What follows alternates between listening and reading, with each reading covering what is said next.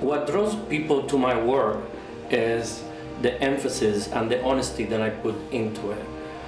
I actually feel like I almost dance while I paint. Cuban-born artist Noel's work is recognized by the broad, bold strokes, the surging energy of color, movement, and by the carefully crafted anatomy of his figures.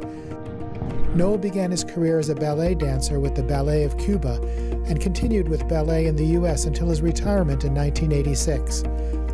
A second career as a painter bloomed with themes inspired by his theatrical experiences.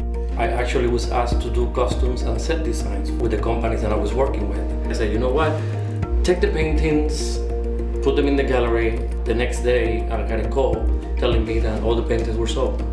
The exhibit was an amazing success, and painting, which was a hobby, became a career. Classical masters Da Vinci, Bernini, Caravaggio, Dali, and Lempicka heavily influence his work, but Noel finds his own unique style to captivate the viewer. My art is Noel. My style is Noel. My technique is Noel. My personal life and my work, they go hand in hand.